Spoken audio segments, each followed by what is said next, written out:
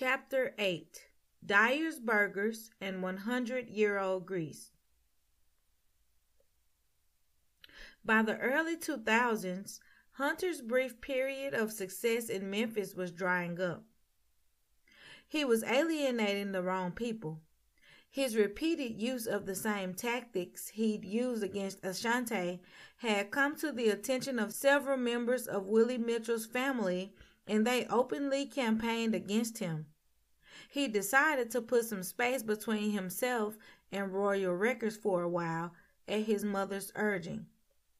Close to 40, his mom was pushing him to get married, but even Belle could see that a 40-year-old man living with his mother wasn't much of a catch. She bought him a condo in Miami and then hired a consultant to write Hunter's profile for J-Date, the premier dating service for Jewish professionals. He didn't get farther than a few dates with the first 3 women he met through the app. As soon as he tried to exert control over them, they stopped answering his calls. They were more savvy and experienced than a lot of women he met in Memphis. One of them slapped a restraining order against him the first time he tried to wait for her after work. She hadn't told him where she worked, but these days, all it took was a couple of clicks on the computer. Then he found Anita. She was perfect. She was the only daughter of a very wealthy family who absolutely doted on her. When they invented the acronym for Jewish American Princess, they were talking about her. Her family was originally from Cuba, and her grandfather had started what was now a hugely successful clothing and tailoring company. What was even more perfect about Anita, besides her wealth, was the fact that this lovely, adored child had low self-esteem. He started by complimenting her. When she confessed that she was ashamed of her body due to her loose skin after having recent gastric bypass surgery, he initially pretended to love her anyway. She called her parents and told them he was the one.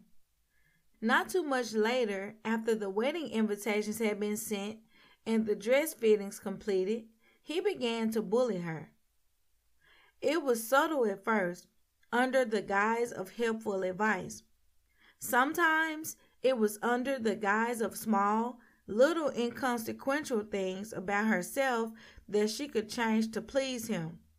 She felt misgivings at the wedding, but her whole family was there supporting her, so she figured it would be okay. She was taken aback when she met his mom at the ceremony. She looked decades younger than her age, but she had a cruel and bitter tongue. She had come back to the bride's room where Anita was getting ready and asked her attendants to leave. Everyone thought she had come to give some friendly advice or perhaps a gift. They were wrong. Once they had all left, Belle clicked her tongue. "I guess today wasn't important enough for you to lose some more weight, huh? Hunter told me all about it. How do you expect to keep his interest if you don't even try?" Anita's gown suddenly felt too tight. She couldn't breathe. She started gasping. It felt like a knife slicing through her heart. Belle had accomplished what she set out to do. She handed Anita a small box. It contained an overly ornate and tragically ugly brooch. She pushed it into the bodice of Anita's gown without warning, and Anita felt it prick her skin. She quickly pulled away as Belle said, "Welcome to the family," and walked out. For the next half hour, her friends and family anxiously calmed her. Anita wanted to barricade herself in the room, and only the rabbi's wife was able to talk her into going down the aisle. She managed to convince Anita that she had somehow misunderstood Belle. She handed Anita a soft handkerchief to wipe off her face, while she tried to attach the hideous piece of jewelry to her gown. Finally, she gave up, and one of Anita's aunts borrowed an extra ribbon from the mother of the flower girl. They pinned the heavy brooch to the ribbon and fashioned it as a choker. The heavy weight of the brooch made her feel like she was suffocating. But she quickly smoothed her hair and finally allowed the ceremony to begin. It was a nice, conservative Jewish ceremony, and nothing seemed out of place. If the bride seemed a little flushed, well, that was only to be expected, right? Anita's life continued to go downhill after the wedding. Her father, Aaron, tried to bring Hunter into the business, but Hunter was sullen and unappreciative. He didn't want to start in the showroom. He wanted to be CEO. "Because I'm going to get it one day anyway," he said to his hale and hearted father-in-law.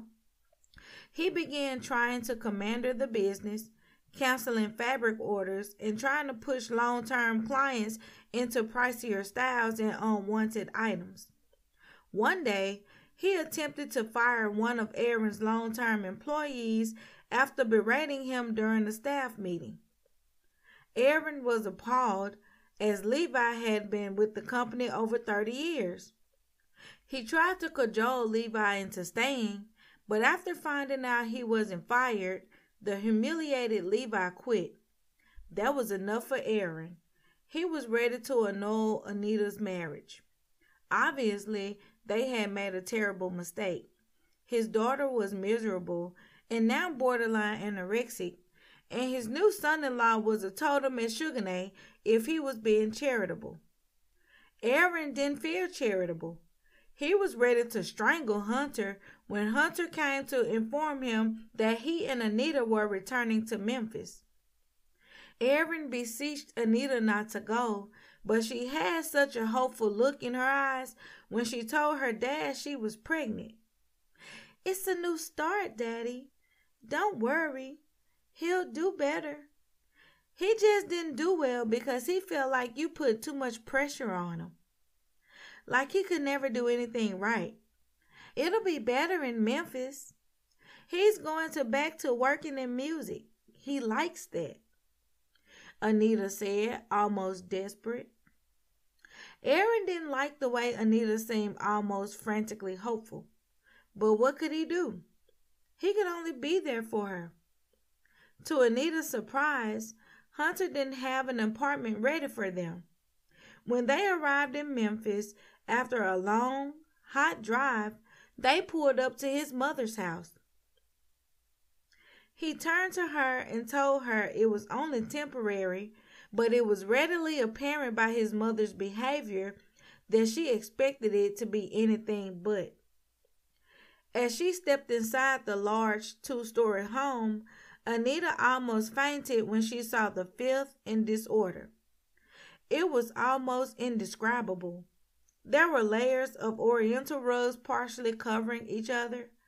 On top of the rugs was another layer of dust, lint, and long dried dog excrement. A large German shepherd lay sleeping on a pile of filthy stained pillows in the middle of the floor. Yellowed and curly newspapers peeped out from beneath the pillows. The dog appeared ill, with sad eyes, laying in its own waste. The smell of the living room was staggering.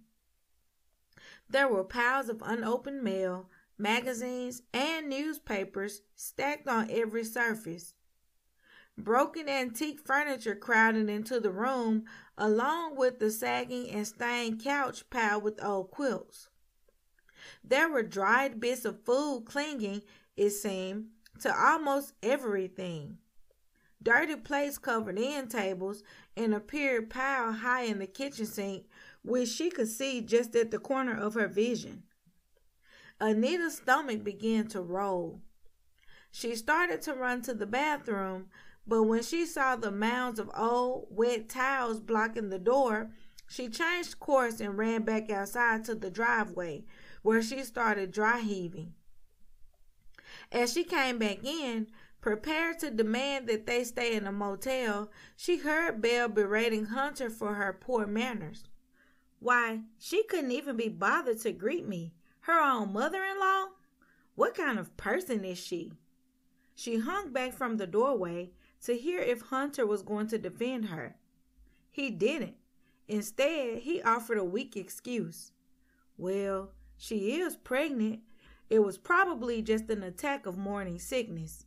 Besides, Mother, the way she eats, I'm not surprised she's ill. Well, at least she's pregnant, Belle answered. It's not like she was doing anything else. In fact, Anita had been one of the head designers at her father's company. She was still collaborating with her dad and was currently working on the upcoming season's fashion line. She didn't think she could stand in the doorway all night, so Anita finally made her way back into the house, only to hear Belle mutter, "And Her Majesty arrives." Hunter led her upstairs to his suite of rooms, which were crammed full of his clothes, music memorabilia, and almost everything he had ever owned since he was a very young child. There was barely room to stand. There was a bed with an enormous four-poster wooden frame and a visibly sagging mattress. There was a thick layer of dust on everything, and a cloud of dust arose when Hunter settled himself on the bed. Anita felt something scrunching underneath her feet, only to find another oriental rug, this one seemingly covered with debris from every meal ever eaten in the room. She stepped out into the hall and saw a bathroom. She headed into the bathroom to wash her face with some cold water. There were no clean towels, and she refused to use one of the dirty crumbled towels from off the floor. She almost started dry heaving again when she looked over and saw the toilet bowl was black. The lid and the seat were up, and she could see crusted feces on the bottom of the seat. She wanted to die or disappear into another realm of existence. She went back into the bedroom, where Hunter was casually lounging on the bed, flipping channels with the remote. He seemed completely unperturbed by anything.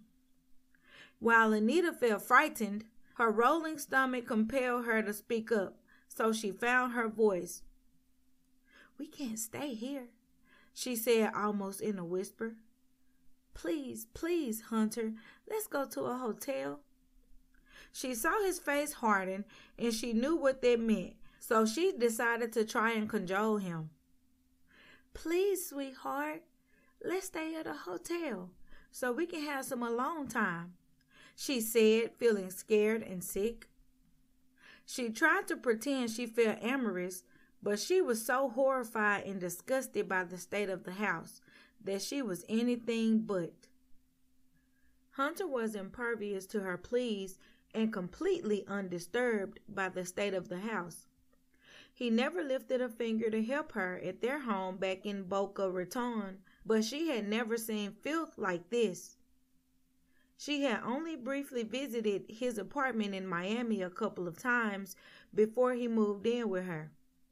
She tried one more time to convince Hunter that they should stay somewhere else and look for their own apartment in the morning, but he refused. Then he began to cut her apart with his words.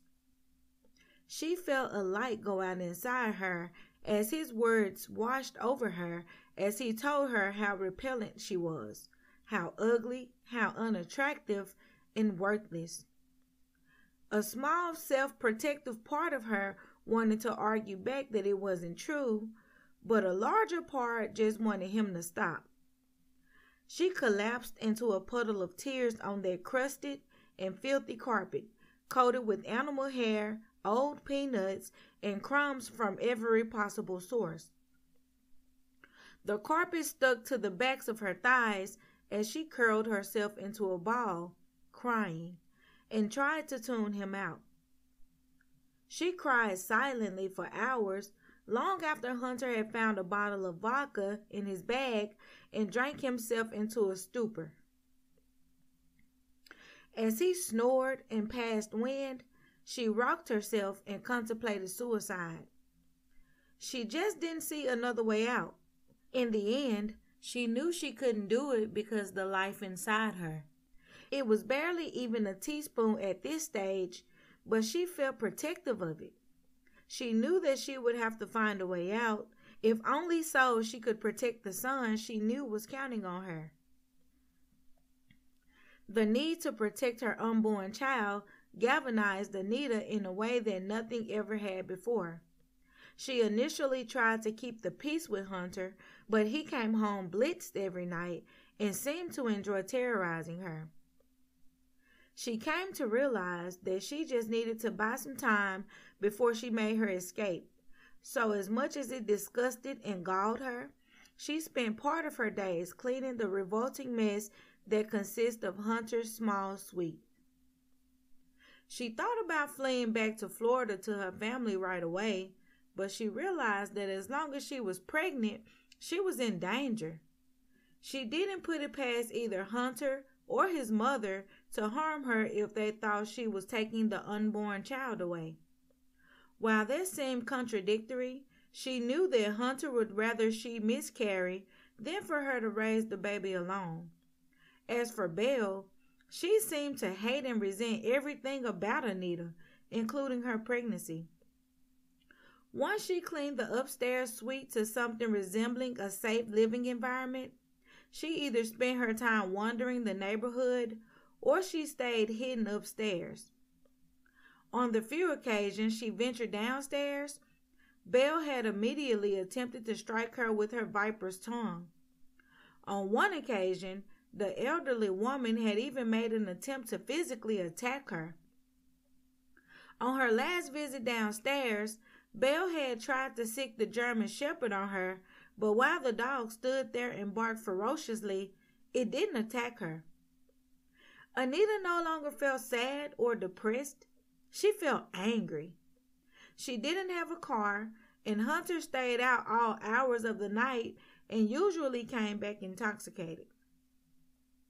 He didn't seem to know or care what her life was like trapped in the upstairs of the moldering house in Cordova.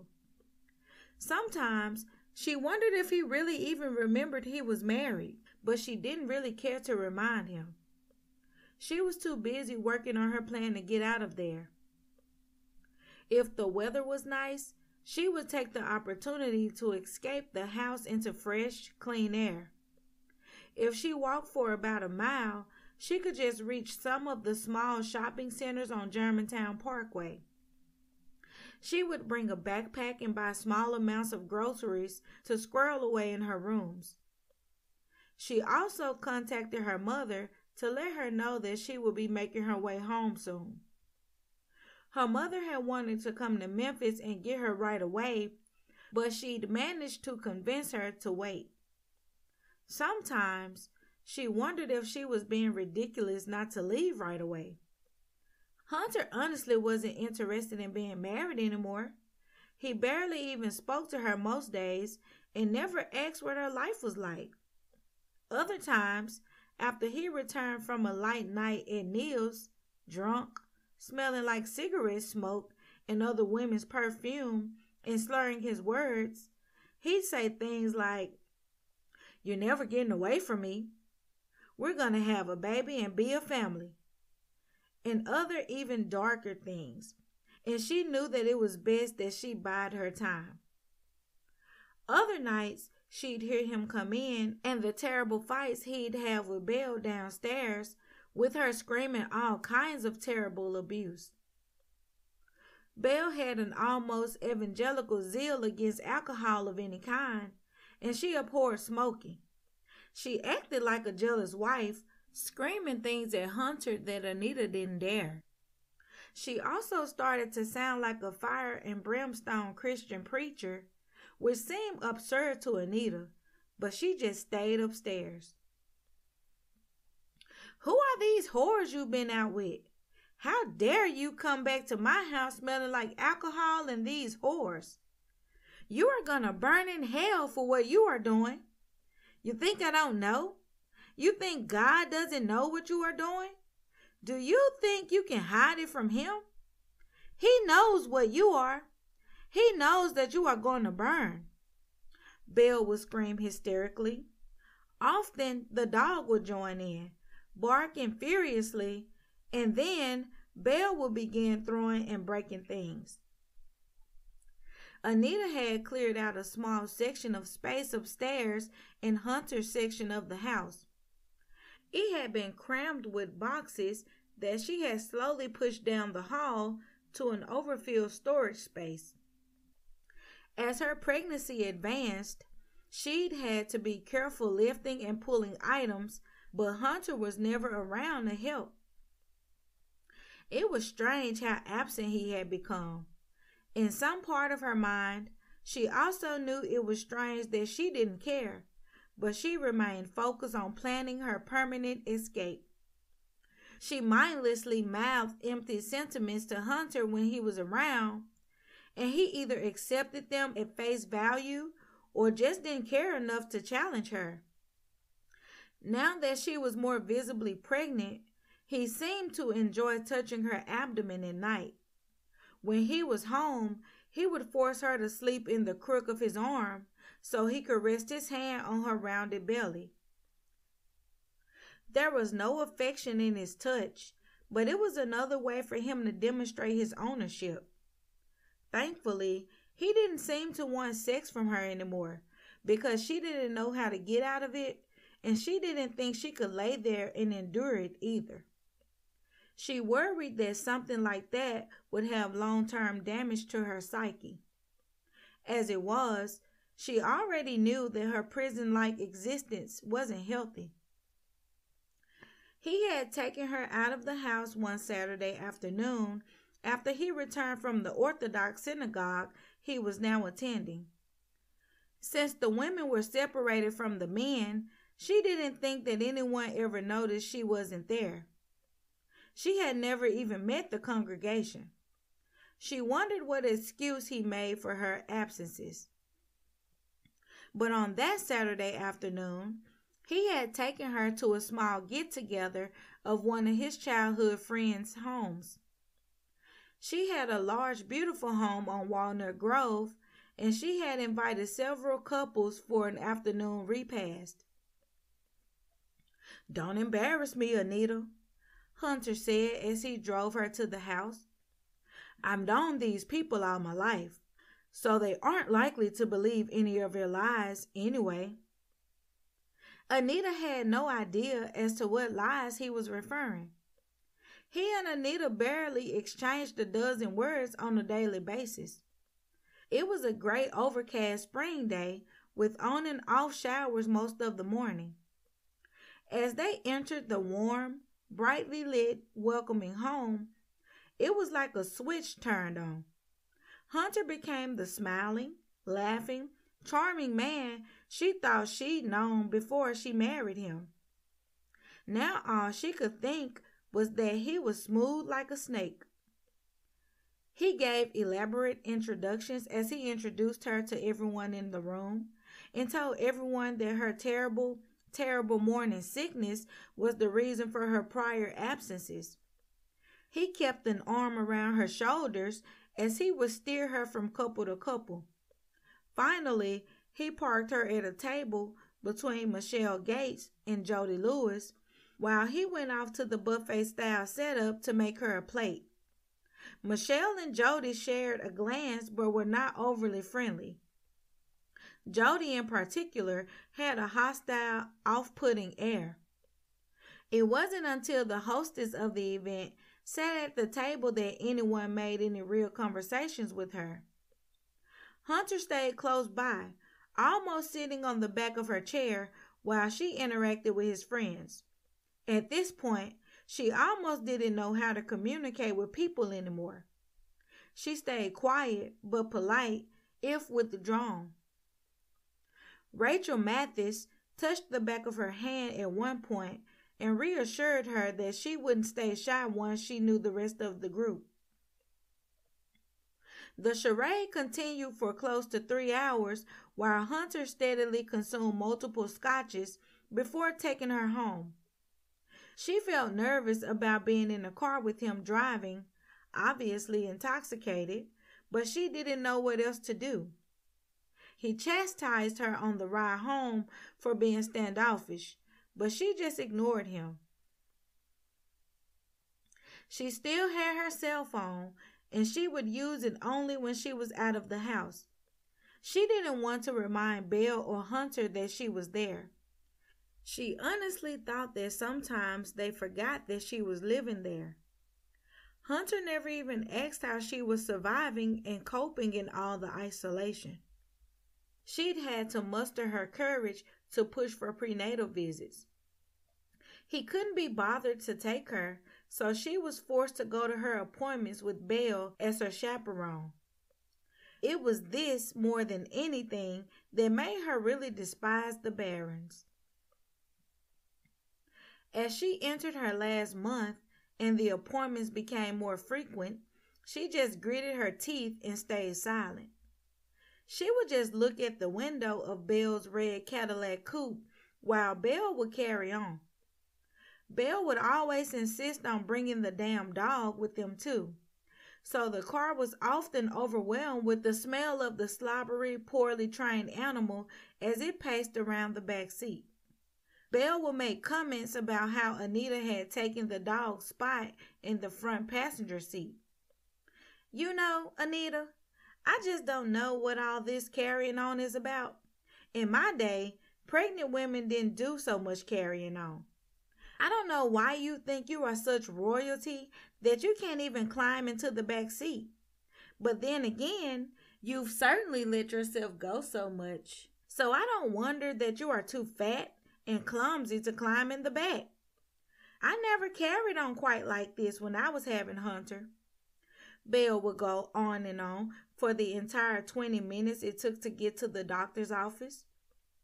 Anita didn't know if Belle thought she didn't know about the adoption or if Belle had just rewritten her own history, but she got endless lectures about how Belle hadn't required all this special treatment like routine prenatal care when she was carrying her Hunter.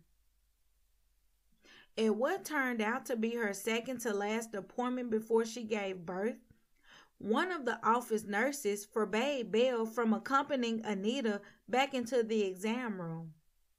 Belle began to complain loudly, but Anita quickly followed the nurse back to the weigh-in area. The nurse, Cherise Brandon, looked at her with kind eyes and said, "I've watched you on your last 3 appointments. I know that something is going on. Now, you don't have to tell me anything, but we are here for you. Just tell us what we need to do to keep you safe and get you out of this situation."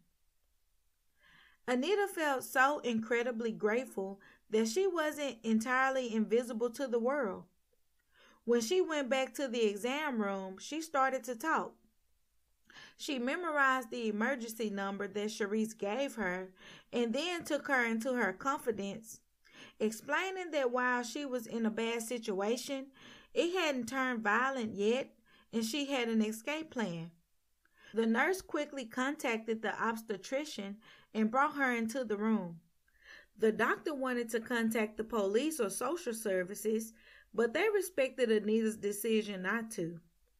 Both the doctor and the nurse made sure that the appointment continued to carry on smoothly with no delays or anything else that might make Belle suspicious. Cherise accompanied Anita back to the waiting room and briefly reminded her in front of Belle that she had another appointment in a week. At the final appointment, Anita reviewed her plan with the doctor and Cherise. They promised to contact the hospital and make the security arrangements for her. During the first week of May, Anita was standing outside the house, debating on taking a short walk when her water broke. She used her cell phone to call 911 and summon an ambulance. Then she called the obstetrician's office and her parents. Belle insisted on climbing into the ambulance with her, and she had a moment of panic, but she kept her calm, unemotional facade during the trip. Once she arrived at the hospital, she left Belle at the admissions waiting room to complete insurance paperwork, while she was wheeled back to a birthing suite. Cherise and a social worker were waiting for her. She outlined her plan to them once again. As Cherise left the suite, she grabbed Anita in a big hug. You will get through this, Anita. I know you will. Then you would get out of here and start a new life. Anita's plan allowed Hunter to be at her side while their son, David, was born, but Belle was forced to wait outside. Anita didn't want her near her baby for even a moment. The next step of the plan came when Hunter, already bored of it all, decided to step outside the birthing suite and away from Anita and their newborn son for a cigarette. The hospital immediately initiated a code fuchsia, which was a domestic violence plan initiated by the hospital a few years prior. Hunter and his mother were barred from entering the postpartum and delivery floor. The baby stayed in the suite with Anita at all times. Her parents were already on their way from Florida. After they arrived and Anita was medically cleared for discharge, she and the infant were wheeled down to a secure, private exit on the side of the hospital. 2 security officers watched as she was loaded into the rental car for the ride back to Florida.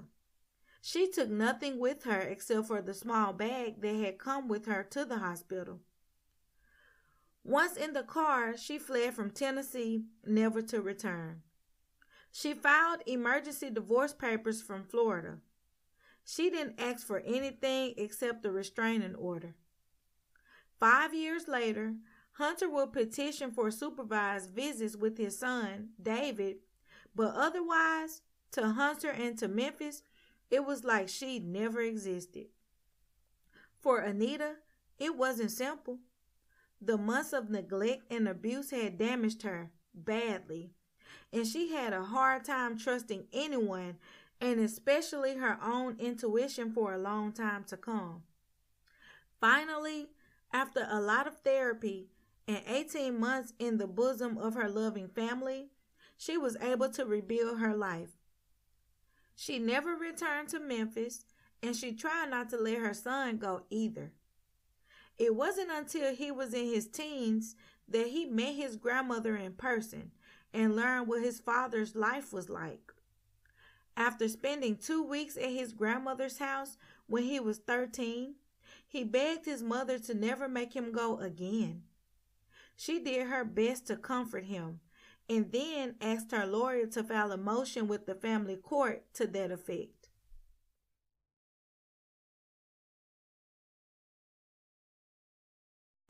This episode was narrated by Zeporia Gray of RMP Studios in Memphis, Tennessee.